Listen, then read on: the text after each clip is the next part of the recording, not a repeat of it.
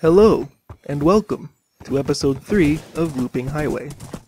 Keeping with the apparent tradition of making each of these episodes different from one another, this episode will be a tutorial on something I've added to most of the cities in this world. As I'm sure you've noticed, I've made working traffic lights using command blocks, item frames, and armor stands. I didn't know much of command blocks before, but with the help of some kind people on the Minecraft forums, I got it figured out and functioning. And so, without further me showing off all the new buildings as well, here's how to make them.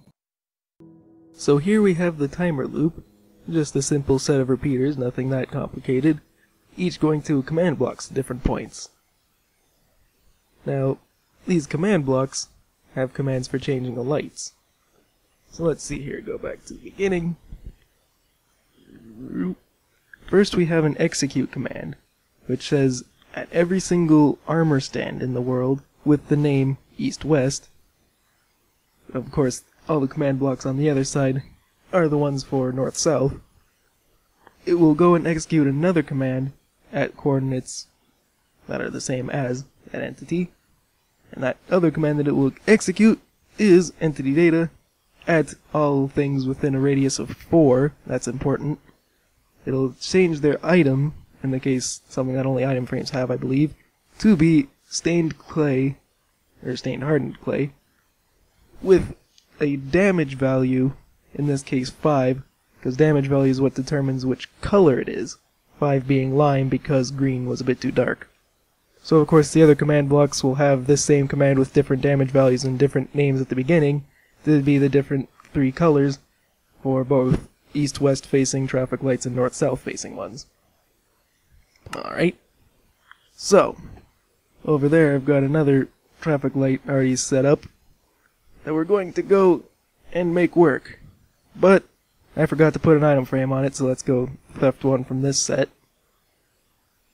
Alright, head on over there, plop that in place, and then you have to put the armor stand in the spot where it'll still be close enough to that item frame to affect it.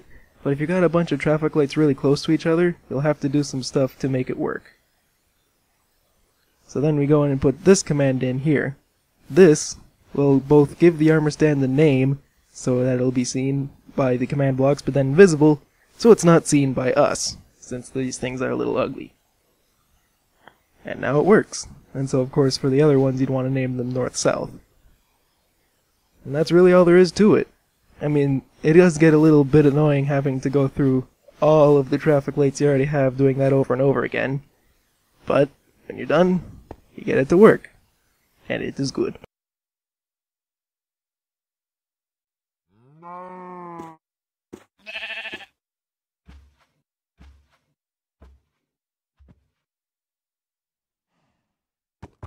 One more thing.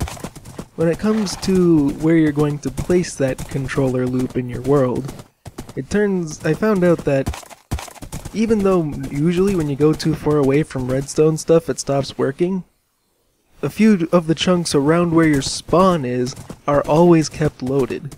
So as long as you keep your control thing somewhere within that region, it'll work all throughout the world, and be able to change all of those item frames no matter where you are.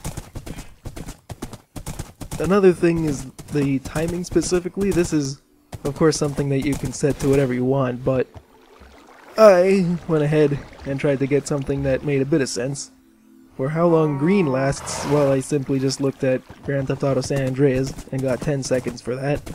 For how long yellow lights last, there's actually quite a bit of discussion on that.